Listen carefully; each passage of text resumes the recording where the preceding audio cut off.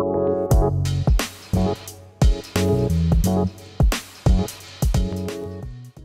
ready, Eric? We're ready. All right. Welcome, everybody, to the Munro Live podcast. Today, we have Jason Fenske from Engineering Explained. A huge honor to have you on the show today. We have Sandy Munro as well. We'd love to dig into not only how you got your YouTube channel started, but a lot of the finer intricacies of how you develop the content in your videos and some of the experiences along the way. Trade secrets, that's what you're trying to dive into, huh? Yeah, but here's the thing. Before we do that, nobody at Munro ever comes up to me and says, "Hey, Sandy, oh, it's great to see you." First two people that walked by, by Jason, oh yeah, hey, I'm Nick, and I'm Han. It was Tim. Was it Nick? It's Tim. Sorry, I've it's never Tim. seen It is Tim that animated. Yeah. Oh, His eyes lit up like he saw Santa Claus, man. Exactly. He seems nice. Also, Han asked about my cat, which, like, she's great immediately just for being like, "How's Bucket?" It's like, "Oh, Bucket's doing great. Thank you for asking." Your cat's name is Bucket? My cat's name is Bucket, yes. Wow. That's how you know you get a real fan, when they know the cat's name of my pet, yeah, I think that's fantastic. Yeah, excellent, good. So anyways, we didn't even bring him into the back area. I mean, you just immediately attracted a crowd of two. But anyway, I thought it was kind of amazing. So anyway, now you can have the show back. So let's set the stage to get you rolling here. So Sure. Early on when we started Munro Live, we were inspired by a lot of the videos you did and other creators. So Yeah, it's very kind of you to say. Yeah, it's been a 3-year journey for us, but so impressed. And can you run us through like how you got started? You have an engineering degree, and right now you have like 2/3 of a billion views just on your YouTube channel and 3.5 million subscribers. Can you just run through, the beginnings and where we're at now? Does 650 million sound cooler than 2/3 of a billion? I think the idea of like 1 billion is very exciting, and I hope that one day the channel reaches 1 billion views. But I think it does sound less impressive than like 900 million. Like that just sounds like a larger number. Off topic. I derailed it immediately. Is that cool? Yeah. So early on, yes, I was in school for mechanical engineering and getting my degree at North Carolina State, and I went into that degree thinking I would learn more practical knowledge than I actually learned. It was all math. In fact, I remember being like, differential equations was my last math class that was labeled like math something, math in some number, right? And I thought, oh, like I'm going to be done with math. That's cool. Because I was naive and dumb and in college. And then it was like, oh, literally every single class you take is a math class. It's not called math, whatever. So I had like zero practical knowledge, right? And so you're going into the job world thinking like, well, I probably should have like on top of some math knowledge, like some practical knowledge. And so I had an internship the summer before my senior year. So this is my only internship, of which I did nothing, like literally nothing. So I'm like, okay, I have one internship that I didn't do anything, and I'm good at math. And so like, why would a company want to hire me, right? Like that was my thought at the time. So I was trying to think of like, I need to put something on my resume that helps sell myself. I need to somehow show that I actually care about engineering, that I want to do something in the world of engineering. So I created this YouTube channel called Engineering Explained. The idea not initially being that it was going to be automotive focused, the idea just being I would explain engineering concepts on the internet. That was Marshall Brain. He does the How Stuff Works books, which I always thought were cool as a kid, of like, it has like a diagram of a fire truck and what's inside of it and how the fire truck works. It was like, oh, this would be cool to do in internet form, in video form. So that was kind of an inspiration. And then very quickly it became like automotive focus. So while I was at this internship where I had nothing to do, I'd start, researching topics. Then I'd go home and film those topics. Then I'd go back to work the next day, research more topics, film more topics. So that was how it got started. And the initial idea was like, I want to put something on a resume so that I can get hired. And that helped. I mean, I didn't get too many interviews fresh out of college, but I did get 2. And like having a YouTube channel in 2011 was like pretty novel. 2014 or 2012 was when I was starting to interview with these companies. And that's when I graduated. And so having something to be like, oh, like in my free time, I work on engineering related stuff. That was like a valuable thing to show a company. And it distracts them in the interview. And you talk about YouTube, and YouTube was very new and weird at the time. So it was a nice conversation piece. And it eventually did get me a job in the forklift world, which is where I worked for 2 years as an engineer. And then the channel got to the point where I could quit after 2 years, so I quit. Well, I wouldn't say it was actually at the point where I could quit. Like, it was not sustainable from an income standpoint. When I quit, I was probably only making like $20,000 to $25,000 a year on YouTube. So it was like it wasn't a great financial decision immediately. It was just that I thought if I put full time into it, it could become that. And I had safety nets to fall back on, so I wasn't really worried about. It wasn't a huge risk. Like, it's not like, So just out of curiosity, yeah. So $25,000 to go into YouTube. What were you making at the forklift truck company?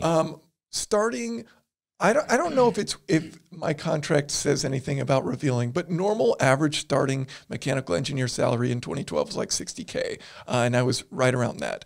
Starting. I worked there for 2 years, so it increased as I worked there. But yeah, so it was less than half easily of what I was making. But, those were combined, and I had saved up basically 6 to 12 months worth of expenses in that if YouTube made me $0, I would survive. And then I could get my job back. Yeah, and I actually chatted with our VP, and he was like, yeah, if things don't work out, like, just call us. And it was like, oh, sick. This is even better safety net. Yeah, nice. Perfect. So where did you get your inspiration for your videos early on, and how has that changed over the years? Because I know you've covered a lot of internal combustion engine stuff. Yeah, and those are my favorite videos, but go ahead. Yeah, no, combustion engines are like very fascinating. Like, they're very complicated pieces of machinery. So early on, it was almost entirely from suggestions and the fact that, like, I had 0 videos, right? And so anything could be a topic at that point, like even very basic. How does an engine work? How does an electric motor work? How does a turbocharger work? How does a supercharger work? So there was a lot of stuff. And early on, when you have 0 subscribers, you just listen to the 4 subscribers, like, what they want. They're like, hey, can you make a video about scuba regulators? And it's like, yeah, sure. Like, what else am I going to talk about? So I made 2 videos on scuba regulators simply because one person of like my 10 subscribers was like, hey, this would be cool. And I think it's valuable to just listen to your audience and say, like, what do y'all want? And then just do it. So that's what I did early on. Early on, inspiration mainly was like people asking. Eventually, I realized, like, I'm not that interested in scuba regulators. Like, scuba diving is awesome. It's fun to do, but I don't really care how it all works. Like, I just want to do it if I'm going to do it. Cars, like, fascinate me to my core. And so, like, very quickly, everything shifted. I mean, less than 6 months, it was like nothing that isn't related to cars is going to be posted. So very quickly switched to cars. And so today, I think the shift in it is that I feel like I've covered a lot of the basics as far as, like, if you want a basic understanding of, like, how a car works, I probably have a video explaining that component. So now I'm much more intrigued by innovation. And so I like looking at, like, where are things going? What are unique things that companies have done? That sort of thing. I also think, like, car reviews are an insanely competitive topic. So I started doing car reviews in like 2014, like right when I quit my job, I started taking Impress cars and doing car reviews. And like very quickly it becomes apparent, like, tons of people do this and it's very hard to do well at it. And honestly, like, it's hard to add value in that space as well. So I initially, like, did it because it was fun, and I still kind of do it because it's fun.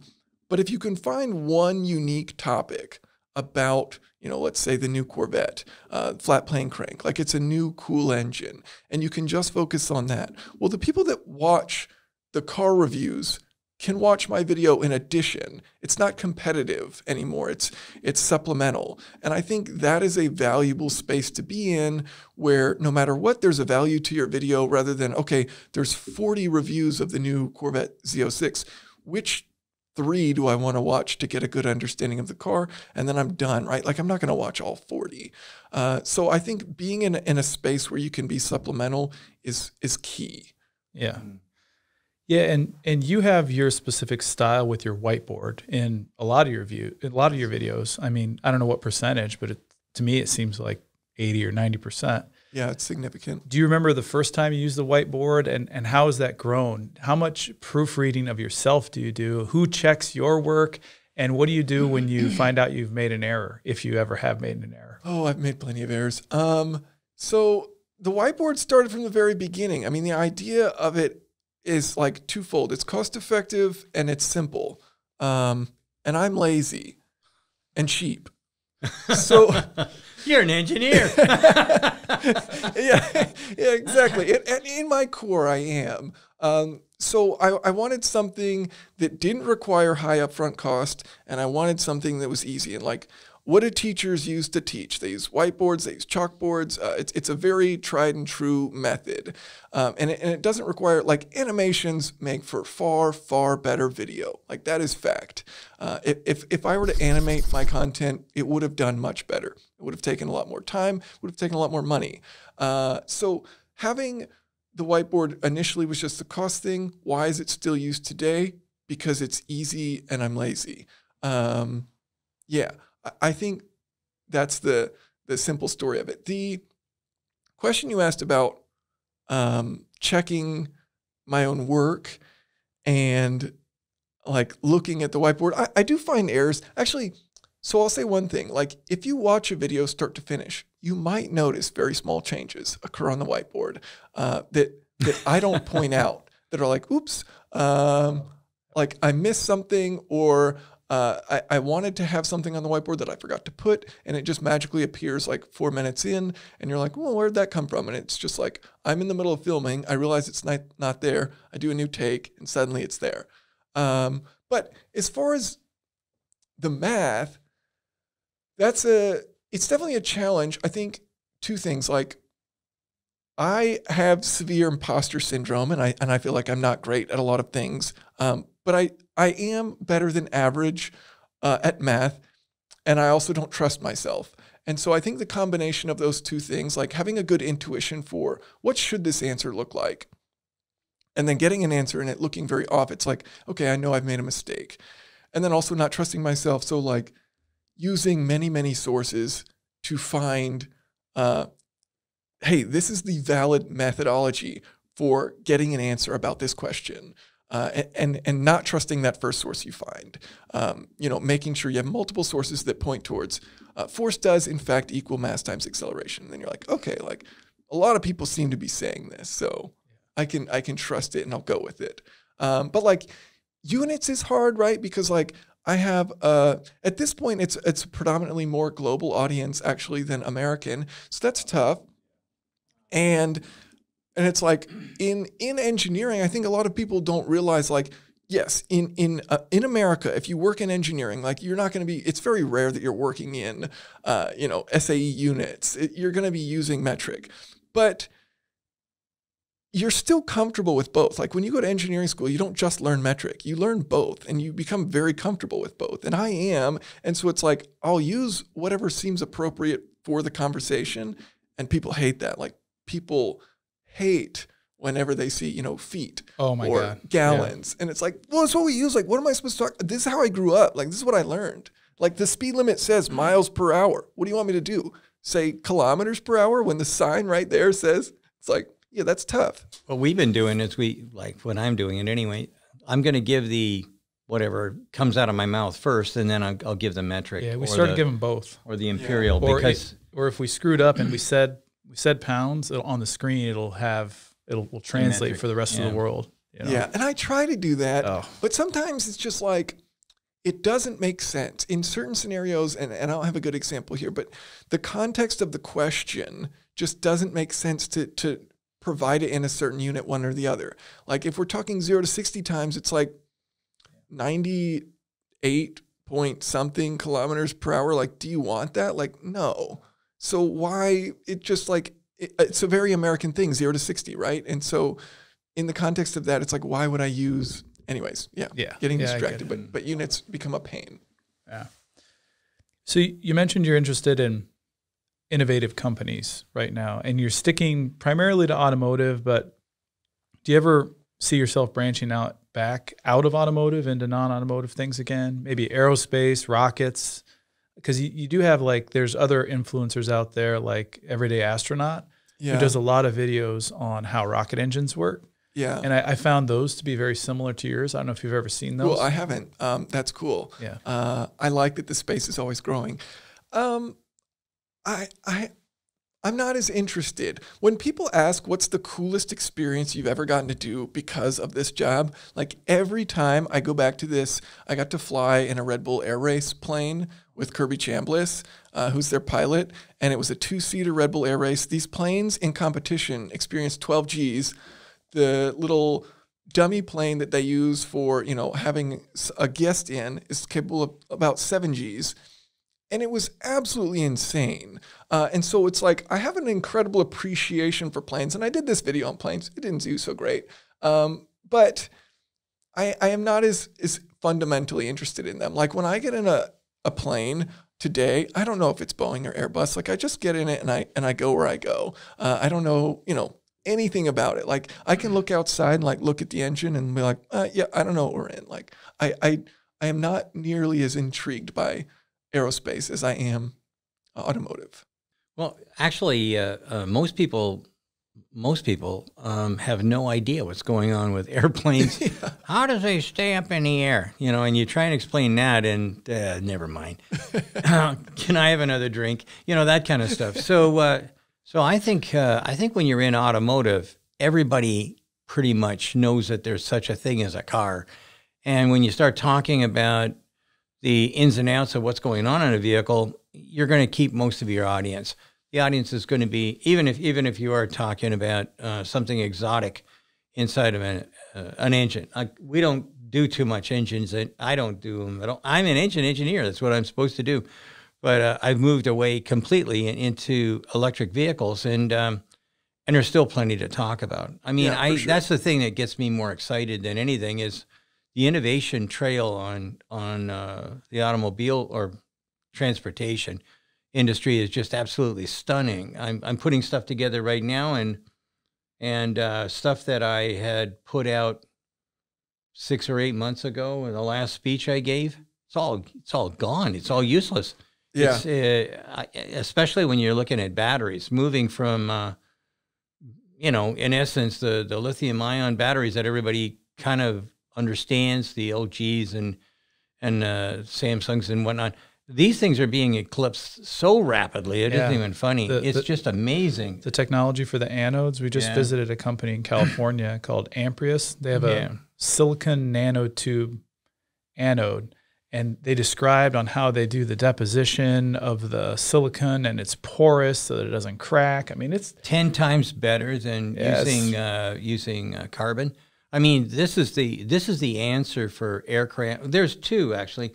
The other one is SES. When these things come up, when these like crazy innovative things come up, do you have like a inherent skepticism? Because to me, whenever you say absolutely. Whenever I hear the word nanotechnology, I'm just like, all right, stop. They actually, so these batteries are in production. Yeah. They sold $5 million worth of the cells last year. Cool. And they're currently selling to Airbus, and they're in their stratospheric amazing plane that flies around the Earth like indefinitely, because it's 64 days. Very cool. 64 days up the big advantage is the anode becomes much smaller from a volume and weight perspective, so they're well over 400 watt-hours per kilogram. Yeah. And some of their higher-end combinations where they have a larger cathode, they're actually able to get 504 watt-hours per kilogram, which is like Teslas are in like the 280s. Is it super expensive? Like, what is the? I just found out kilowatt hour, the cost per kilowatt hour is $1,000. Okay, so 10x. 10x, and yeah. this is not, Jeez. they're not But targeting. it's because Okay, it's so that's small. why it allows for planes to use it, but not cars. they're huh? not, Well, they're not actually- targeting automotive. Yeah, they're not at all. But the thing is, with these guys, they've already got the building. They got a 1 million square foot building in Colorado. They're just waiting for the permission. You know, all these characters that get in the way of progress. They're waiting for the permission to actually start producing. They've already purchased the machinery and quite a bit of this machinery. Usually, the machinery that they're using. Who's standing in their way? I feel like that's a City convenient councils. excuse. I I it's feel like always that's a the convenient same. excuse. No, it isn't. It's Because companies find a way. Like that's what happens. Okay. So I spent time at Ford, and I'm telling you what. Yeah. If you think that there's normal people that are kind of like not terribly bright, you haven't dealt with local politics. And I'm telling you, I had a conversation when I was in Australia with a woman who actually became the prime minister. And I have never in my whole life ever bumped into someone who is so totally out to lunch. No idea about profitability, no idea about jobs and what they're. But how does a city council prevent a company from scaling? Simple. You don't get the permits. Okay, but again, you can find a way, right? Like Elon didn't like California, so we went to Texas, yeah? And that's what you can do. So they think, these guys at Ampress think that they're going to ultimately get what they need in order to get things going. That's why they're sticking around. That's why they bought the building. That's why they've already got, they put in their orders, and actually they have a few of their special pieces of equipment coming. It comes from China, naturally. There's nobody doing anything here in the States with machines, but they got all their stuff from China. It's being shipped in. They're going to be ready to go here shortly. And why don't they want automotive? Like automotive is obviously a giant. Because they have no concept of money. They have no concept of money, industry. I mean, you talk to city council. Stop them from. Here's a for instance. BYD came to a city that's just on the other side of the border called Windsor, and they wanted BYD wanted to buy one of the existing buildings that had been abandoned by, I don't know, one of the other big OEMs. They wanted to buy that. They wanted to put in buses, and they wanted to make it work. And they said, we probably will pay more money to the people, so we probably won't even need to talk to the union.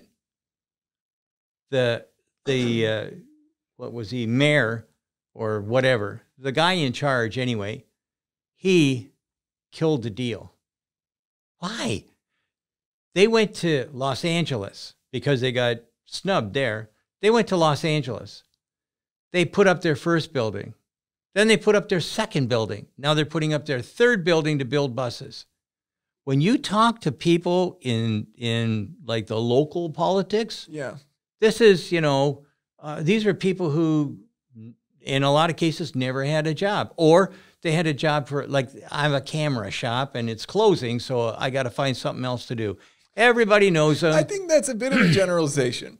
Oh, I'm telling you, I never give like you like can't a general. say all local politics. I'm not saying all of them, but I'll tell you what, a large portion of them, and I am telling you, it's one of these Cory, things. Get us out of this. Let's oh man, let's get up this topic. I just wanted to point out that there's innovation happening everywhere. Yeah, it is. Yeah. So not only in the battery space and the motor space, so motors have been around for well over 100 years, right, Sandy? Electric motors. Electric motors have been 150 around since years, 200 since the what is it, 1600s. Yeah. Yeah. So, and let me rephrase that, in some sort of form. Definitely not the kind of motors that we're looking at now. but when we tear down, when we get a new vehicle in, we find little tiny innovations, whether it's in the laminates, in the composition of the magnets, the geometry of the magnet orientation, the material in the casting, the thermal management. So that's the joy of our job, is that we're doing these teardowns, whether it's a Hyundai, a Tesla. We have a Lucid in. We're doing a motor report on a Lucid, and Lucid famously did a bunch of teardown videos on their own channel with Peter Rawlinson and their engineers. Yeah, they're awesome. Yeah, they're really good. Didn't get a lot of views though. The first one did, and then they kind of went downhill from there. And I actually chatted with them about this on what Yeah. I told them. I was like, if you were to do this again, because this is insanely cool what you did, and you obviously put a lot of time and money into it, it needs to be bite-sized segments. And they were long for what they were. Like, have a topic to your video. Have a one sentence topic that's what the video is about, and then end it in 12, 15 minutes. Yeah, I think when the first or second video came out, Sandy and I did a reaction video, which we normally don't do, but it was so good. We're like, man, this is like Munro Live, and then there's a whiteboard. That's from Jason. Remember the top-down whiteboard? I didn't invent the whiteboard. Too many people give me credit for this. It's your style. Yeah, it is my style, but I did not invent it. Like, it has been a tool for teaching for, I don't know how long. But what would you say if there was a curtain behind us right now? That's a Joe Rogan thing. Think about it. You seen Joe Rogan? There's like the... He's the curtain guy. This is another thing I actually don't like about YouTube. In some of my earlier videos, I said this, because this is a pretty common word, but you can't say this. That's Doug. Yeah, exactly. And it's like, why does one dude own the word this? Like, I hate that. And like, Doug's a great dude. You hear seems that, like Doug? great guy. I don't actually know him personally, but he seems great. And the thing is, it's a bummer that things like that get attached. Like, hey guys, like it's Chris Fix. Like, you can't say hey guys, it's Chris Fix. And it's like, you can't say hello everyone and welcome. And it's like, that's dumb. It's just a normal greeting, but it's attached to my channel. I get irritated by that, but yeah, it becomes a thing. Well, we've got Hi Boys and Girls, which was from Howdy Doody when I was a kid. And what's the age of your audience? Because you could say hello men and women. You know what? When you're as old as I am, Everybody's everybody turns into a boy or a girl. Yeah. So there you are. I did catch some grief for a title of a episode once. So I met Dan from What's Inside all over, in passing, and we were in Vietnam together, and he sat with myself and Sandy and gave us a lot of different advice for the channel. Him and his producer guy's name's Hunter. So we're really good friends with Dan, and we did a video, and I think Eric titled it, and he titled it "What's Inside a 4680 Cell." And he made a comment when I saw him a couple of months later. He's like, yeah, what's inside? Like he didn't like that I kind of encroached on, like he didn't trademark it. Yeah. But it said what's inside. So that's just a normal common question. And I think that's like kind of an unfortunate part of YouTube is it gets like very segmented. And it's like it's regulated by the comments section more so than individuals. And the comments will just be like, dude, you can't say that. Like, this is so-and-so's. And it's like, and people will be like, people will do that with like, if another channel were to have a car channel and they used whiteboards primarily, it'd be like, you can't do this. This is Jason. It's like, I don't care. Use a whiteboard. It's a very useful, cheap, simple device. We're always getting comments. Like the one that I had to change my vocabulary on was careful. At the end of the day. Oh, I thought you were going to say something else. Anyway, this is recording. Don't say it. Yeah, don't say it. You know what? There's so many things he doesn't want me to say. Well, there's a couple other words. When you're old, you can get away with anything. There's a couple other words you used that we had to tell you to stop using. I thought you were going to say some of those. Oh no. What's at the end of the day used to be one of my favorite expressions, and I was told don't do that anymore. And in the comments and whatnot. So I've basically excluded it from my lexicon now. So I don't. Well, I definitely don't want to hurt the feelings of anyone on the did anyone saying watching. At the end of the day hurt people's feelings? They said, say there goes Sandy again using what's at the end of the day. When is he gonna grow up or whatever? Anyways, I was early on, so I just ditched it. Sandy reads the comments. A lot. I do. I read a lot of them. I only want to read the bad ones. I don't really, hey, you're great. Oh, okay, fine. That's you want to read the bad ones. You enjoy self-inflicted harm. Yeah, it's what do they call masochistic? Yeah, but no, I think it can get more. I spent a lot of time in a plant. When people come, when I go and talk to people about what's going on the line, hourly guys. Yeah. They'll tell me the truth. Not when I'm in the office. Criticism is valuable. Yeah, and that's where I make all my decisions. That's how I figure out how to do something new that'll improve the facility. The flip is true as well, though. Someone can say like, "Hey, I really like how y'all did this in this video," and it's like, "Oh, great, we can keep doing that." Yeah, that happens, but that's Cory's job. Yeah. Oh, now it's Eric's job. Yeah, I don't. Pretty soon it's people going to will be probably Grace. be disappointed in me, but I don't read the comments nearly as much as I used to. And maybe it's like a scale thing. Like you can only read so many comments. Yeah.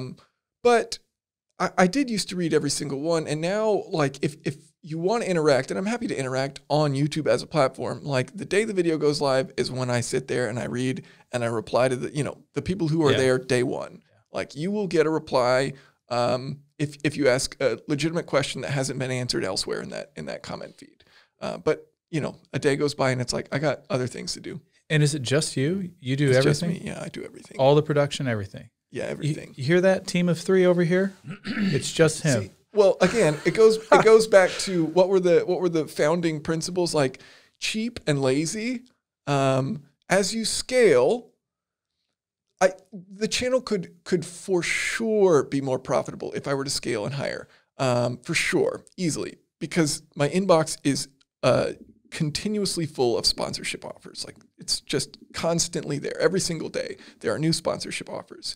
So it could scale, but with that comes complication. I don't want to run a giant business. I have no desire to. Like I don't want to have a bunch of people to manage. Like I don't think I'd be a good manager. Yeah, go ahead. No. I was going to say, how's that going for you, Sandy? Yeah, it didn't work out for me.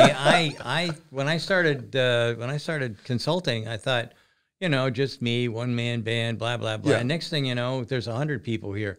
How did that happen? You don't. It happens by saying yes. That's what happens. Like you have to internally say no, and you have to internally say, I'm okay making less. I think those are the two things. You have to be willing to say no to cool stuff, which is like a bummer. It's like you have to choose your own personal life over cool stuff, which is lame.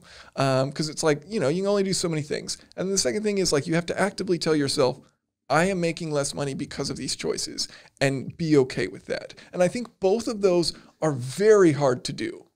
I made more money when I was all by myself. No kidding. No kidding. The year I started the company, I made almost $750,000. So, but at the end of the day, I did it again. Oh no! Now Let's come back. Oh I'm no! I'm ruined now. That's enough for me. That's it. I had to cut my tongue out or something. Anyhow, I will. Yeah. So our channel started kind of in reverse. We're an engineering firm. Yes. We've existed for 30 years. And we started the channel to kind of get the word out with the Model Y, not intending it to be a profit center. And I was pretty pumped when we were recouping some costs in the early days. I remember coming to Sandy and I'm like, can you believe we just made $500 for that video and it only took us 10 minutes? And now, a 10-minute video, if it's really good, we can make, $5,000. And the goal is to grow to be where it's not $5,000, where it's $50,000. Yeah. And I can't imagine where you're at. Your scale. Well, the numbers you're saying have scaled beyond me already, so maybe it's not possible. But really, with sponsorship, you can make those numbers happen. But without sponsorship, I don't know who's making $50,000 in a single video. I mean, Mr. Beast for sure, but that's like a different scale. For our videos that are 25 to 35 minutes long, our CPM and RPM are in like close to 30. Oh. So because we pack a lot of strategic ads in there. I know people are listening. Hello, if you're watching an ad in this thing, but we'll do 2 ads at the beginning and then 1 ad at 8 minutes. So we'll have 5, 6, 7 ads. Maybe I need to chat with y'all because my CPMs and RPMs are terrible in comparison. Really? Yeah. No kidding. I thought you'd be over the top. So I like to track things in effective rate. So we're at about $16,000 an hour for produced content. So a 10-minute video, if you divide it down, is 1/6 of that. 20-minute video, if you look at all of our average, because oftentimes I have to compete for his time. Sandy could fly all over the world giving speeches and doing interviews. So yet here he is with me. We have. Are you kidding? I'm happy to be here. Some whiteboard guy. No, not at all. No, I'm particular. I don't do all of these things all the time. It's good to be particular. Yeah, it is. I mean, again, I'm old. I can do whatever I want. Yeah. Yeah. Yeah, so YouTube strategy, I'm an engineer as well, so YouTube strategy is something that kind of consumed me for the first year to a point where Sandy came in my office and said, you either need to hire someone to do this for you or I need to find a new president of the organization. You actually said that to me. Yes, I did. Because I was sitting in there editing videos, staring at everything. Yeah, and everybody knew. Everybody coming from the back saying, is Cory just going to do YouTubes? Like, I mean, is he supposed to do something else? Yeah, so that would actually be a really intelligent thing for me to do, to hire an editor. Like, it would save me a ton of time. Again, it's like I try to keep it simple, and I think there is reward in doing work that you don't enjoy. Yes. It makes you infinitely grateful for the position. Like, there's really, really, really cool parts of my job, and editing is definitely not one of them. Like, I have no desire to edit. I never had a desire to video edit. But like, it just makes you appreciate it. Like, you're like, man, that day or 2 days or 3 days sucked. However, I got to create this really cool thing, speaking with cool people, do this cool experience, whatever it may be. I feel like it's like backpacking. Like, when you go, I don't know if either of you backpack, but you go out in the woods for a few days, you come back and you're like, man, toilets are genuinely one of the coolest inventions. Like, it is insane how incredible a toilet is. Yeah. And you don't appreciate it because you don't ever not have it. But you go a couple of days without having it and you're like, wow, a real bed and a real toilet are two incredible life improvements that we don't actually daily appreciate. They're luxuries. Yes. Yeah, they are. They're for sure. That and air conditioning. Actually, when I talk about innovation and the resistance, one of my slides is the reasons why we still should be using an outhouse. And this was a doctor, and he basically claimed that the fresh air and walking outside to do your business is much more sanitary than doing anything in-house, and he always went on and on and on. So anyway, I take a couple of excerpts from that. And quite frankly, all innovation really at one time or another had detractors. Think of electric cars, for instance. I mean, it's amazing how many people want to just stay where they are. They don't. Yes. There's no progress. Change is evil and bad and whatnot. They usually get forgotten, but and by the way, you mentioned toilets. There's the other half of that innovation, toilet paper. A wonderful thing if you've ever lived in a place where there's nothing but outhouses. Yes. And Sears catalogs. Yeah. So your cars. Should we dive more into toilets? No.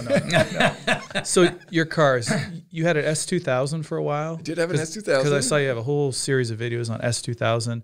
And then you also have a Tesla. I forgot it was a Model Y Model or 3. Yep. Yeah. And you started doing lots of videos on that. How many vehicles have you driven because of the channel? Do you keep track of that? And what are your top 3? Yeah. Because of the channel, I've driven hundreds. I haven't documented it. Jason Camisa, I don't know if you know, who does video for Haggerty now. He actually documents every single thing. He documents every single mile he drives, and he can tell you the exact number of miles he's driven in press cars. I don't know the number, but it's in the hundreds easily, if not 1,000, different, cars because of it. Personally, usually the cars that I buy, it's more so a personal interest than this will be good for the channel. Yeah. From that, I've had a Mazda MX-5, which I put in the same style supercharger that's on the Shelby GT500. It's the Eaton Root style blower, and that thing was incredible. A Miata with a little bit more power, that's kind of perfect to me. There's always 3 cars that come to mind whenever anyone asks, what's your favorite cars? It's Mazda Miata, and part of it is price. It is incredible how much fun you can have in an ND Miata, any of them honestly, but the new one is fantastic. How much fun you can have for the dollar. I don't think it can be beat. Shelby GT350, I think, is just an absolutely phenomenal driver's car. It's a bummer the engines are a little thirsty. They go through some oil. They have their challenges, but insanely cool car. Sounds amazing, drives amazing. And Jaguar F-Type. Which? Jaguar F-Type. So convertible Jaguar F-Type SVR, which never would I think there'd be an automatic on this list, but ZF's 8-speed changed my mind entirely on automatics. It's just an insanely perfect transmission. And when I drove that thing, it's not a good driver's car. from the standpoint of like, it does things predictably. Like I drove it on a track. I drove it at Laguna Seca, and it's kind of terrible on a track. Like it falls apart. It's too heavy. It's very squirrely. Like it just wants to squirm all over the place.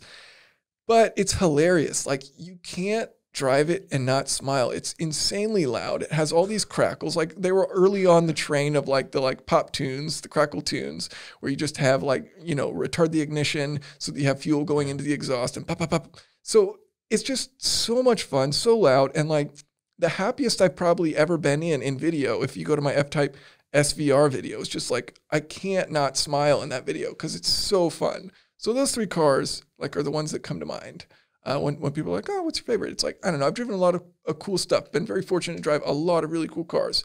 I don't get that impressed by like $2 million cars because it's so out of touch, right? Like cool if you can own one and you can drive one and you're in that exclusive club, but it's like so out of touch of reality. So to me, it's like, if it's less attainable, it's less cool, like almost immediately. And so that's why I think something like the Miata is just such an insanely cool thing because it's very tough to make something cool and cheap. And they did it very well. So I appreciate things like that. It's like give the masses fun. I think one of the things that we have kind of in common, I guess, is I think, because I've been driving off-road vehicles since I was about 13. That's when I started driving a Wrangler. And I have been incredibly impressed with the Rivian. Yeah. The Rivian I've got. I don't believe that there's anything Is that yours out front? Ever. Yeah. Oh, sweet. The green one? My mother's. It's actually my wife. She forced me to buy that. But you have one car between the two of you. We only have one car. Yeah, we have one car between the two of us, but she drives it to work. I don't. Not unless there's like 4 feet of storm. Yes, she is. Oh, okay. Yes, she's our COO. Oh, cool. Dr. Sue. She's got a doctorate in engineering. Talk about math. Holy crap. Amazing. My wife is about to finish her doctorate. Oh, nice. Oh, really? Yep. In what? Not in math. In the world. Yikes. In the world of, not in math, I was saying. She's in the world of conservation, biology. Yeah. Turtles. Turtles. Wow, there you go. Turtles is a research topic. Oh, cool. Very good. Very good. Yeah. Sue did laser weld bond for aluminum alloys. But anyway, but I'm telling you what, I have never had so much fun in an off-road vehicle in my whole life as I have had with the Rivian. And as far as the only thing I don't like is that you're forced to use the terrible charging systems that are out there.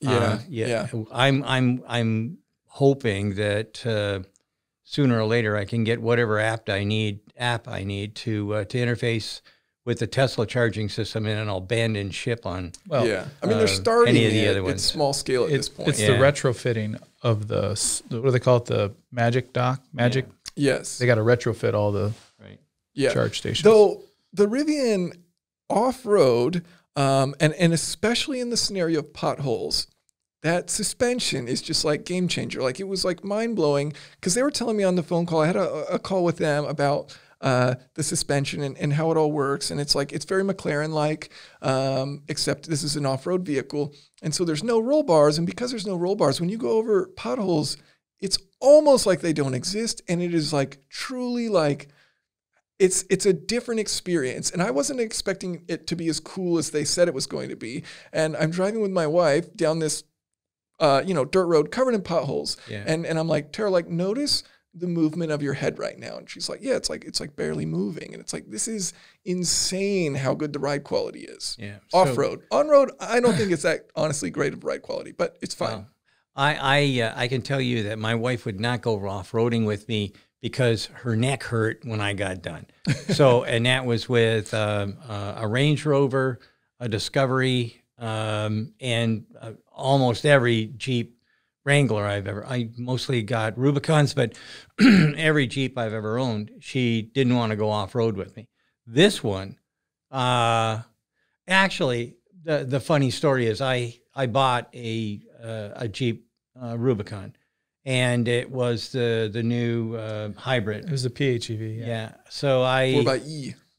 Yeah. So anyway, I took it, and we have a fairly steep hill on the side of our house. And I took it up and I got almost to the top, but then I could see that if I tried any harder, I'd either be tearing up the grass or I'd be digging a hole. One way or another, it was going to be a bad afternoon, and I knew, and Sue was watching, my wife was watching me, and I dropped it into reverse, and I just slowly drove backward. I went around over the top of our septic field. I went around that, came up onto the driveway, and as I come into the driveway, there she is with her arms folded, and she said, "Sell it." We did. I only had it for, what, 2 months? No, it was like 500 miles. Yeah. It was virtually nothing because it ran out of electricity. Yeah, the range is 10 miles or something like that. It sucked up more gas than the 2013 that I had, my other Rubicon. And quite frankly, I just didn't enjoy the driving experience anymore. What the heck? What did they do? How did this thing change so dramatically? Does the 4xe have the same style steering as the other Wranglers? I think it went to EPS. Oh, okay. Because the engine shuts off. I don't think they have a. I don't think they have a, a normal power steering pump. Yeah. I think they. Did you have an EPS on your last? Because it is no, not the truthfully 2013, but I think it was on this one. Wrangler is good at what it is intended to be good at, but the steering is genuinely terrible. I mean, it's no. Well, I'll tell you, when I went up the concrete hill at one of the local parks for off-roading, and I stood there and waited while the other tricked out Wrangler Sport was in front of me, trying to get up to the top, and he finally got over the top, and I thought, how bad do I want to be? And I stepped on the gas, and I spun the tires and then went up. I mean, these guys, you can ask Eric, they chastised me for going too fast up the hill. You're supposed to go slow. What for? I don't have to go slow. You do, but I don't. And that's kind of like the way it went. And finally, they chased me off. They go do something else. Jeepsters no longer want me in the club. Who do you like? Yeah, whatever. Anyways, like I said, I'm old. I get away with anything. But I will tell you, I took that thing on a quad trail, so I had to kind of like drive on an angle. For a little while, for a very short period of time, I was on a bike track. I didn't know where I was going. There was a map, but none of the crew would drive with me, so I was on my own. The only thing I was scared of was going into the water, because I took a rock and threw it in at the edge of this pond, and it just went, and I'm thinking, no, that is not going to happen here today. I am not going to try and get pulled out. No one will pull you out. I mean, nah, you don't have a real Jeep. So they would have probably just left me sink. Wait, Jeep owners judge 4xe? Ooh. You were there with the Rivian. That with the Rivian, yeah, okay. not the 4xe, no, okay. Not that one. I've only driven the Rivian on tracks now. I would never dream of it, but tossing the rock into the pond, that thing's fairly heavy. That rock went down too fast as far as I was concerned. So that's the only thing I didn't do. But I drove that Rivian on quad trails for a little while on a bike trail, uphill, downhill. Capable. There's nothing. Nothing could stop me. Zero. And yeah, you know what would be the one thing that I would say is truly like game changer in off-road scenarios? Hummer EV is giant, so like that size is difficult, but 10 degrees of rear wheel steering is insanely cool.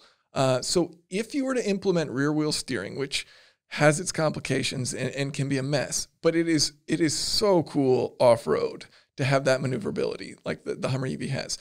Now it's giant, so like the trade-off is that you're going to rub into everything. But that's the biggest problem with GM's approach to their large EV that they led with. Yes, I brought this up to a friend the other day. I said, why didn't they take the Blazer nameplate, make a Bronco-sized vehicle with nostalgic styling, make it look like the old school Blazer, and electrify it? If this is America, we want bigger. If they had a moderate size, a Bronco-sized Blazer that was fully electric right now, and they were scaled up on the Ultium platform, it wouldn't need a 200 kilowatt hour battery. It probably need a 150 kilowatt hour battery, maybe 120. Now Ram's going 230. I know. Oh my God.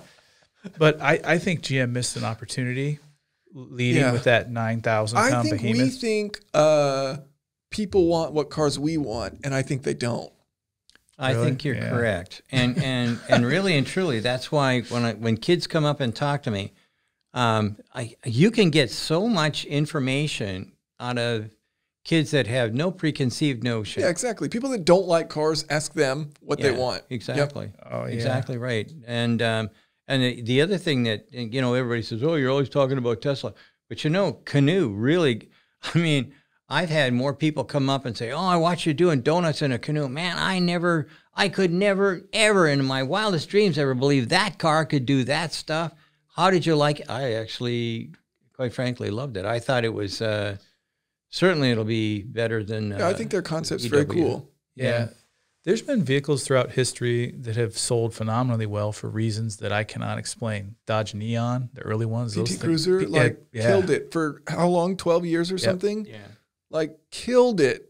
And then GM brought one out, and it was HHR. Yeah, no one bought that. No one bought it. I thought that was a really, well, whatever. It doesn't really matter, but they died. Yeah, but I think the more enthusiast you become, the more you start to appreciate like a lack of weight and a lack of size, and both of those things create huge challenges. Which the Hummer EV is kind of like the opposite end of that. Hummer EV is actually pretty impressive off road, but it's giant and it's not efficient, right? So there are things that go against hey, if you're going to create progress, this is not progress. It's a slight step diagonally up.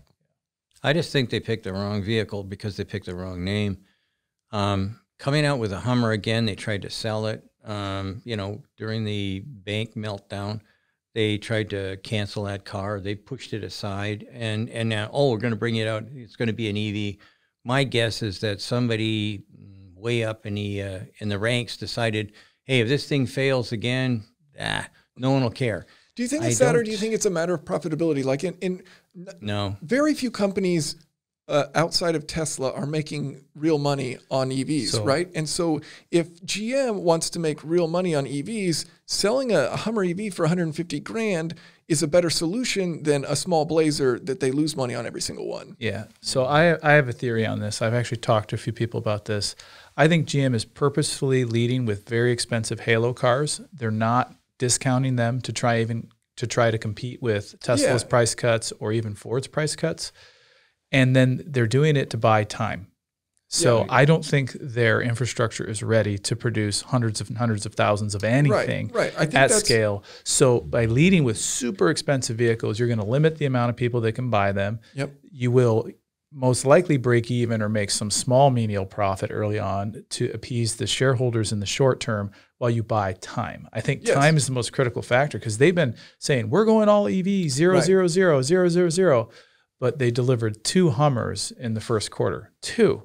I don't know if you saw that. No, I didn't. And I saw a truck go by with 3 Hummers on it the other day on I-75, and I go, well, there's 150% of their production of last quarter. Well, but Ford said recently, right? It was $2.7 billion that they lost last year on EVs. So it's an expensive endeavor, obviously, and it takes a ton of money and resources up front.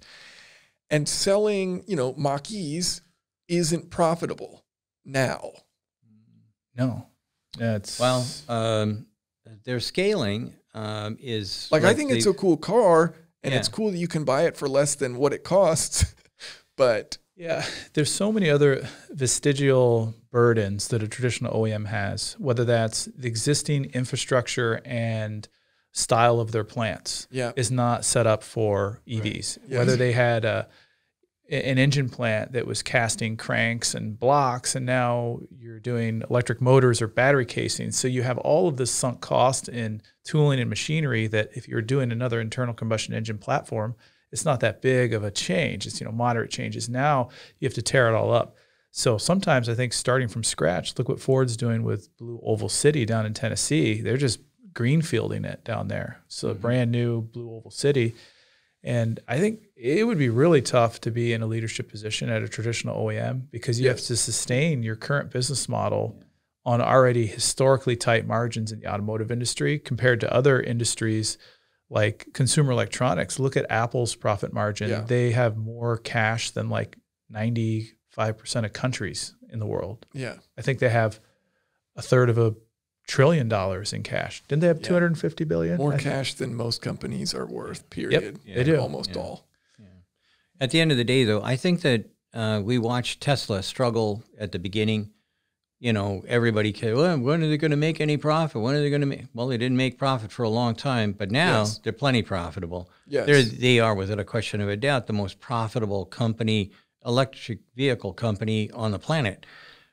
Are they going to be there for long? Probably not. I think BYD is going to probably knock them aside a bit, but BYD is going to have a hell of a time trying to get into the U.S. market. So there's a lot of things to consider, but I think that of all the car companies, the ones who are probably taking their lumps right away is Ford.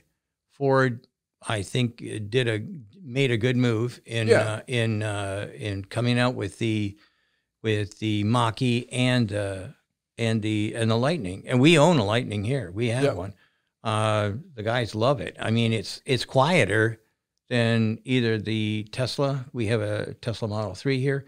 It's quieter than a Tesla, and it's definitely quieter than the Rivian, without a question of a doubt. And affordability isn't the only issue, because a lot of people go, well, you know, if EVs weren't 50 or 60 grand, more people would buy them. You can buy a Chevy Bolt right now in the 30s, I think, and I think they're hard to get right now. You can buy them for like the first time. They're actually becoming hard to get. Yeah, we're right by the plant. You know, the Lake Orion plant is about 2 miles from here. So I drive by that plant sometimes on my way to work, and they're expanding the plant. They're getting ready for whatever else they're going to build there. Bolts are small. They're big. So they're small, and they lack a lot of the features that a Tesla has. So the ability to charge really fast. I know the early ones, they had really limited charge modules on board. So they're really just like. Are they still slow charge? No, not anymore. No, They've gotten better, but I know people who've bought used Bolts, and they're like, oh, I don't even have fast charging. I'm like, what? At the end of the day, though, they did a major upgrade. So when the Bolt first came out, I drove it around. I said, oh, this is sad. This thing is never going to go anywhere. Then what was it? 3 years later, something like that. Yeah. We got a press vehicle. We got a press vehicle. We drove it around, and I said, maybe I've got something wrong here. So I gave it to Sue, and my wife is hard marker, and she said, I can't believe it. I can't believe that General Motors put this out. This is not at all like the old one. And then she came on and talked about it a little bit. She says, oh, I like it. It's peppy. It does this. It does that. They fixed a lot. They fixed as much as they could without, a total tear up. I don't think I've driven Gen 2, but one of the things I noticed about Gen 1 Bolt with a B is that of all the companies that put in one-pedal driving, and I hate when companies don't put in one-pedal driving, like offer the option. Right. But of all the companies that do it, Chevy had the best, like when you come to a stop, you had the least amount of like kick. Like it was just like the smoothest transition into nothing. It was like very impressive. Their tuning on the like stop with one pedal driving. Well, and the same thing's true on the version 2. Okay. That is one of the aspects, and you can pick one pedal driving, or I think they call it cruise or something like that when you turn it off. I just noticed these were Tesla seats. Yeah. Yes, they are. Yep. This is actually, I'm sitting in the chair that I use in my office. I think these are the most comfortable front seats ever. Cory and I drove. What car are these out of? Model Y, the S and the Y and the 3. I don't know. We tear down one of each, so it could be one from each. And we had a bunch of other stuff. I love the seats in the 3. I love them. Right. I'm telling you, for a long trip, you can't beat it. Yeah. These things are uber comfortable. They get the biggest check mark ever. Oh yeah. One other thing on your comment about GM's one pedal driving being really calibrated. That's what you get when you have 160,000 employees versus FCA with 80. Is that I have probably a half dozen friends or maybe a dozen friends that are calibrators at General Motors that all they do is calibrate stuff. So when you said that, I'll have to talk to one of them. Yeah. Because it seems like every fifth person I know is a calibration engineer at General Motors. So yeah, they nailed it on diesel. Like it's a really cool curve. Like I don't know if, you know, the average person gets in and appreciates it, but it was like immediately like, wow, they nailed this. What's up, Eric? Eric, you got something to say? Yeah, so we're at the 1 hour mark. Just letting you guys know. Okay. And then I do have a question for Jason. So people send us your videos all the time, but there's one that you did recently where the Lexus versus Tesla yoke. Yeah, it got very popular. So many people sent us that. And why do they send it to you? I don't quite understand. Because we did a video on the yoke. We tore one down. Did you defend it? Did you say it was a good idea? Is that why? I don't remember what we said. I know we talked about how it was the build quality and all for us, that. Our shtick on YouTube is we do the teardowns because I know they're great. We commit to destroying $100,000 vehicles, which most influencers or YouTube people don't. It would not be profitable for me to do. Yeah. So because of that, we had the yoke out. I think we cut it in half. We talked about the cross section. We talked about the heating element. One of our engineers, Tyler, I think he did that, right? Yeah. So we try and stay away from car reviews and reviews of HMI because there's so many people, like you said, there's so many people that are phenomenal at it. And that's what we did. We just talked about how it was built. Well, I don't, then they're probably, I still don't understand why they sent it to you, I guess. They want. They just wanted our reaction to it. Okay, your thought. Well, let's get it. What's your reaction? Or have you not seen it? If you haven't seen it, that's fine. I haven't seen it. I can't even watch our own videos anymore. We're so busy. Okay, I can give a quick 30-second summary.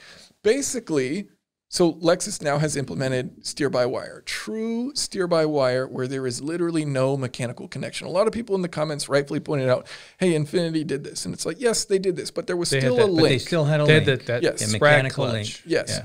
So that's why, to me, I was like, this is big because this is going to go into a production car and there's literally no link. So that's what the video is about. And the reason why, you know, a steering wheel is a steering wheel because you turn it a certain number of times, right? A wheel makes sense.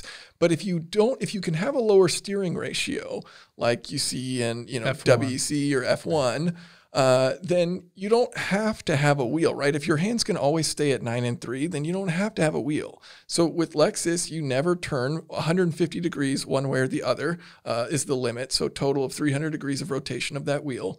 And the steering ratio adjusts based on your speed. So you never have to do the awkward hand over hand motions. Now, like I will say, because, you know, people say people use Tesla as a way to attract views. And it's like, for sure, that is why the title is what it is and why it's comparing. Like I got to drive this new car, but like you have to do two things with the video. Like you want to get across a point that you're interested in talking about and you want to get people to watch it. Marketing is the first part where you have a title and a thumbnail, but it does actually match. The content does match. And so I talk about why with Tesla, the yoke doesn't make sense to do because you still have to have hand over hand motion. I don't know what the number of rotations is. It's like, I stated in the video, 2 point whatever, but regardless, there is a number and it's like, if you're reversing and you have to like look behind you, I mean, you don't really these days because you have cameras, but there are tight maneuvers where there's no wheel where you want to grab. Yeah. And that to me is insanity. Like, and clearly people felt the same way because they were like, no, we're not bringing a wheel back. We're just leaving it with the yoke. And it's like, okay, well, they responded and they were like, hey, people actually really like steering wheels, it turns out. Now the retrofit wheel is sold out. Yeah. You can retrofit a wheel on. I don't know if you saw that. No, I did not. Yeah. But to me, I love the yoke. Cory hated it. I think, so. but I think options are a good thing. Yeah. Personally, I always think options are a good thing. Like companies will say like, oh, we don't offer one pedal driving. It's like, why? Well, like, we don't believe in that. And it's like, well, who cares what you believe in? It's what the person buying your car believes in. Well, Studebaker believed in mechanical brakes, you know, and they're still around. Oh, wait a minute. No, they're not. So I'm real particular with steering wheels. I like them to be harder and smooth so they can slide in my palm of my hand. Okay, yeah. This is not, if it's not a race car, this is my passenger car because I'll go around and then I'll let go and I'll have pressure like a clutch, you know. And my Nissan Maxima, my 3rd gen, I loved it. 2,800 pounds, 200 horsepower. It's amazing. Everyone knows I love Nissan Maximas. That had like it was leather, but it was so hard that it was smooth. Then I bought a 09 Yukon, and it had a wood insert on the front, which was perfectly smooth. And now I have a new Yukon, and it's like really supple, soft leather, and I can't get that same user experience. Yeah. And I hate it. And the yoke, I did not like the yoke. And I haven't actually driven the yoke, but isn't it slightly off center? Like the rotation is not perfectly central. Like does it pivot about the middle, or does it pivot kind of like in a small arc? We have it here. I thought it's you like can move down it a up little and bit down. The thing that I liked about it was the fact that I don't have that ring. to see. Yeah, I can visibility see. is great. There are good reasons for putting in a yoke. Like what Lexus did to me makes sense because they have the application where there's hand over hand never is necessary. So because you don't have that linkage going down, you can raise up the steering wheel so you can have better leg room, you can have it positioned better, and you can have better visibility above it. So everything is raised in the yoke version of the Lexus. The whole dash actually comes up, and yet you still have better visibility forward because you don't have that wheel in your view. Yeah. I thought we talked about it as well. And when we first got that car, the very first thing was, well, wait a minute, if this is steer by wire, and that's initially what we thought, this is steer by wire, we should be able to. You could doctor this any way you want. It should be like an F1, or it should be. At least it should be something simpler. I think there's also a safety risk. So when you're driving, your legs can be pressed up against the wheel. And when you start to turn, if one leg lifts up, the wheel can actually, if it's not a circle, it actually can hit and stop. So That's a great point. And that's something I noticed when we were maneuvering through Chick-fil-A drive-through or wherever we were, because we took it on like a 4,000-mile road trip. Right. Yeah. And I drove the whole time because I have control issues. And she does. It occasionally. Do we want to let it out right now? Yeah. We haven't got a couch here, so or a psychiatrist. Now, Sandy drove a little bit, and he got the yoke to yell and scream at us. Yeah. Yeah. You took your hand off too long. Yeah. You just got to put a little orange on there. Is that what it is? You know, people. There's like invented devices now that Yeah. are just weights. Yeah, that they're you put on weights. But I didn't do that. He pulled. We were in like Connecticut or New Jersey, and it was a long stretch. And I forgot you were trying to do something on your phone, and you just let go of the wheel. Go ahead, No, Eric. so I was on the phone with Hilton, and I needed Sandy's Hilton Rewards number, Oh, yeah. and he unbuckled his Seat seat, belt. and he went to go get his wallet out and took his hands off the wheel. and While the on car- autopilot. Yeah. Yeah. So it started are all good screaming and tips. flashing red, and the car started veering off to the road. And Then it's- Cory had And there to was a big grab red it, skull. and everyone's screaming, and I'm on the phone. Yeah. And so, did you get the number, or was it too loud? We got the number, and it Yeah. It was all successful. No one died. I think there was only one person who shit their pants. So that part was That's me. That would be Eric. Yeah. Eric does not like too much excitement when you're Now you can see why I You're like to driving. drive. yeah. Yeah. So there you go. So, did we answer your question about? I don't know what people were asking you, but did we answer your question, Eric? I just about- wanted you to bring it up since so Okay. many people sent us that. Yeah. What do they want from us? Yeah, I don't know. I don't know. We get a lot of suggestions. Maybe not as much as you, but people want us to do all sorts of stuff. And Well, you guys have the equipment and the people who are very knowledgeable, and like the ability to do things that is not done frequently on YouTube. Like it's a really cool space that you're in, that you've brought it to YouTube. So I think that like makes people, they want to see stuff that they haven't seen, and you guys do that. And so, yeah, it makes sense to me that y'all get a lot of requests. yeah, thanks. That's nice of you to say. And I'm so impressed that you do all of your channel by yourself. I assumed you had essentially grown into at least a contract editor, or maybe someone does your thumbnails. Oh But man, no? thumbnails! What a waste of time. But yeah, I do it So all myself. important. And I use this really terrible app. This is embarrassing. I use this app called Paint S. Paint.net. Paint.net. Oh, is it like, okay, anyways, This I is thought. Paint S. It's like super advanced. This is Mac Paint versus like Oh. Windows Paint. So you can have layers, unlike Windows Paint, which is all one layer. Yeah. But it's like a $3 app, And it's like, I'm loving this. This back to the cheap. Yeah. yeah, exactly. no. Oh Well, my God. like you have a select amount of time in life, right? And you can choose to learn things like Photoshop was like an insanely powerful tool. And I have used it in the past, but like I gave up on it. Paint S is like very simple. It works. I create the thing and then it's like, all right, here we go. It's in the video. But it is, that stuff to me always feels like a waste of time. Like working on, but you have to do it. Thumbnail, I think, is very important. Oh, very like important. Almost the most but like important. Creating it, the time spent creating it feels like a waste of time. Like it's like, why? What are you spending your life on right now? Like I'm creating a thumbnail that I think will grab people's attention so that they'll watch my video. Yeah. Versus like back in the day when I started, like they're all auto selected by YouTube, and like the title is like Carburetors Explained, and it's like so boring, and it's just a photo of me, which is also very boring, and you know, it worked then, but now it's so much more competitive, so you have to be exciting. Yeah. That Lexus thumbnail, by the way, has like one of my best click-through rates, which is why it does so well view-wise. Do you know what that was? The click-through rate? Yeah. 20%? No. Initially, it was probably floating at around 10 up until maybe 500,000 to 1 million views, and now it's closer to 3 million views, and I think it's in the 6% That's really good range. Wow. But yeah, for reference for people listening, like normal for my channel probably is like 4%, 3 to 4%. And so when you see a number like that, it's exciting because it's like, okay, this is going to get put in a lot of faces. Unfortunately, it gets put into faces that people that don't care, right? Like I wouldn't say the majority of humans care about the difference between a Lexus and a Tesla steering wheel. And so it gets put in front of a lot of faces. Now these faces click the video. They're like, what am I watching? Why am I even watching this? And they leave.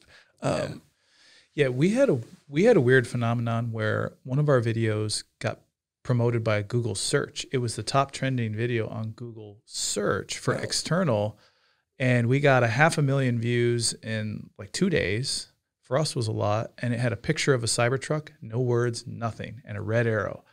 And people love arrows. People love arrows. I learned that from Jerry Rig. Point at something. People love when you point at stuff. We pointed under, and it said like Eric made the title. It was like a peek underneath the Cybertruck, and we did a 13-minute video off of a 1-second screen grab from a video that Tesla released of a Cybertruck going to crash into a wall, where they showed the Did it lift up briefly? They showed the front cradle and all the suspension with no aero shield. And it was the first time the world had ever seen the substructure of a Cybertruck. So we came in on a Monday, filmed a video of 13 minutes, put very little effort. But one thing that video did, because it had so many external views, very low conversion on subscribers, very low view time. So it was a super low. Normally we're at 50%. We're at like 25%. Same. And that's the same problem with my Lexus video. Like, and it's doing so poorly revenue-wise, which is like bummer because it's like, 3 million, like probably makes good money. But unfortunately it doesn't because the view is not long enough that you get through multiple ads. Correct. So it's like, it's exciting because it draws growth, like it gets big numbers, all that's great. But it's a bummer because it like, there's some negatives associated with it. Like it brings down average watch times, things like that. Yeah. Yeah. And isn't your biggest video about why not to drive your automatic transmission in neutral?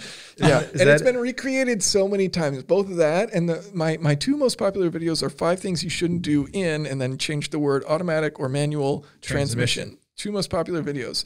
And both of them have been recreated countless times. So now when you search those things, it's somebody else's video because YouTube picks the newer one, gives preference, which is lame. But you know, these are like the scams of YouTube. Oh, okay. But we're all into it. I am into that as well, honestly. I have had people ask me though, like a friend of mine asked me, he's like, "Hey, is it cool?" I should say acquaintance. We're not like super close. Is it cool if I recreate that video? And it's like, what do you mean? Like, that's fundamentally lame. Like fundamentally lame. You can do whatever you want. Like you're an adult, make your own choices. Like it's not copyright. It's just an idea that I had and I put out into the world.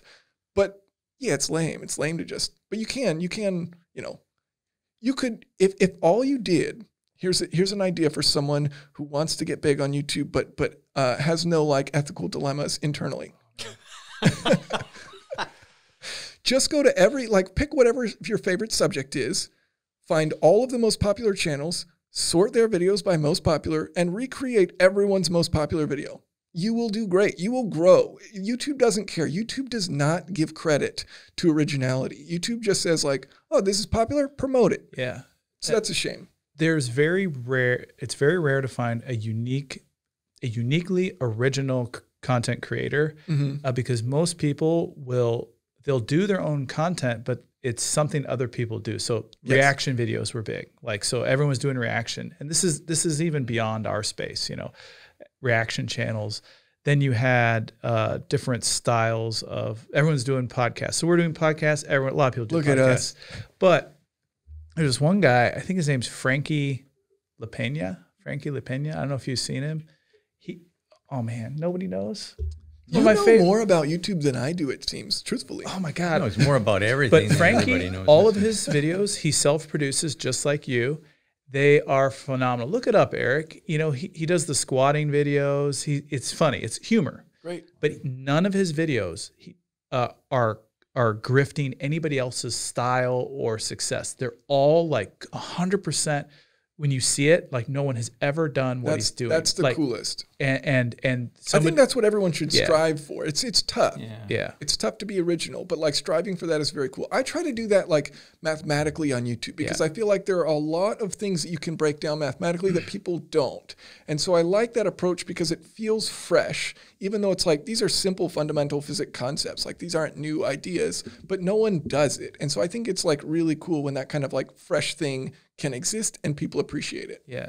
And then the one thing that I think will exist on beyond even the channel is the personalities and the people. So people, they'll see Sandy in an airport, they want to take pictures with him and talk to him, and the relationships that have been formed from, being on the channel and how it's helped our business has been phenomenal. And you probably get recognized all the time, and people can try and copy your stuff, but they can't replace the talent. And I think we have a lot of talent. Hey. Luckily, I wear boots. So, yeah. Not many people can replicate me in a whiteboard. No, seriously. No, I get what you're saying. Yeah, there's a personality attached to it. I think of it more so because like people will ask like, Jason, do you sell merch?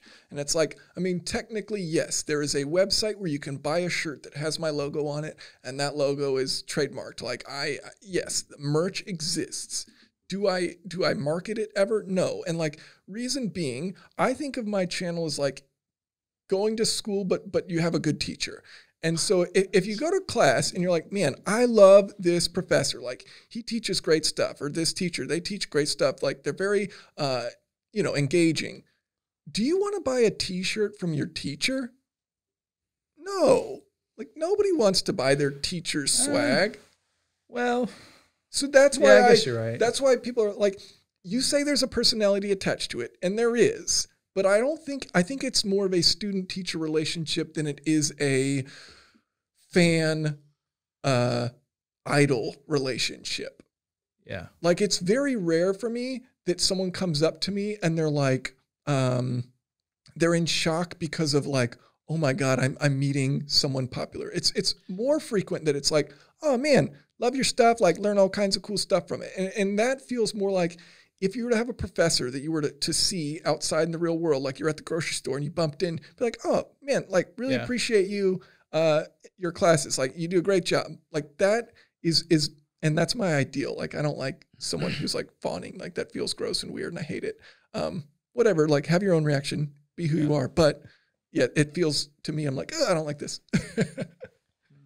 Sandy has had people approach him and start crying because they met him.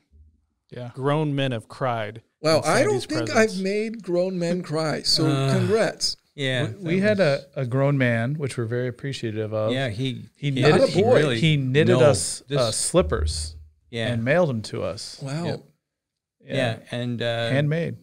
They were handmade. We've had people send us stuff that, in my office, there's this fabulous carving that somebody had made, and it's a symbol of what he thought I was, and it's got I mean, So you'll wasn't have to it have like a look Phoenix at it. Rising. Yeah, it's yeah, exactly. yeah. It's because I thought you were telling a joke. I was like, it's basically a Schwarzenegger figure, just this ripped dude. No, it's really well done, and it's all hand carved. It's like amazing.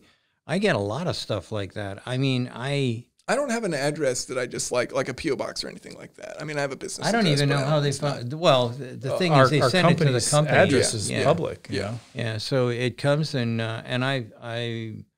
I mean, I've offered to pay for some of the things that people have kind of cranked. And no, I just want you to have this. Crap! It must have taken like months to do what some of these people have. I did have a guy. I was at the zoo.